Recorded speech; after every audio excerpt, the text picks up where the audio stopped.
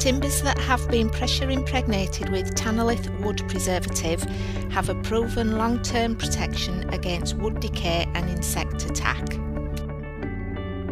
Before treatment, we carefully prepare our timbers, ensuring they are dried to a suitable moisture content. The treatment is industrially applied by our trained operatives using a proven vacuum and high pressure technology.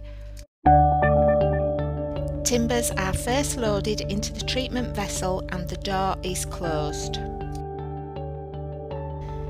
An initial vacuum is applied and the timber cells are evacuated of air. The vacuum is held. The treatment vessel is flooded with Tanalith wood preservative. Hydraulic pressure is applied, forcing the preservative deep into the structure of the timbers. The preservative solution is then pumped back to the storage. A final vacuum extracts excess preservative solution, which is safely pumped back to the storage. The door is opened. Low pressure inside the timber draws in service preservative solution. The treated timber is virtually dry. Treated timbers are removed from the vessel and left to dry.